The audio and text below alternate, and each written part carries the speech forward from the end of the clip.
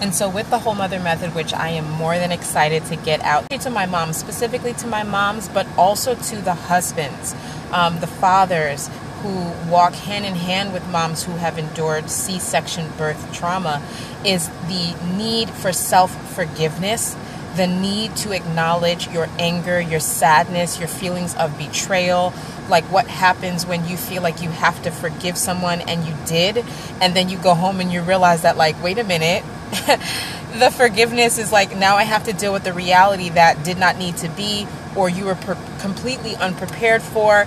The stages of grief when you notice that lots of things in your life, in your body, in your daily existence have changed. And like, what do you do there? And also, how do you move on? How do you heal? How do you take back that throat chakra, that ability to express yourself and rebuild a different type of future for yourself and your family?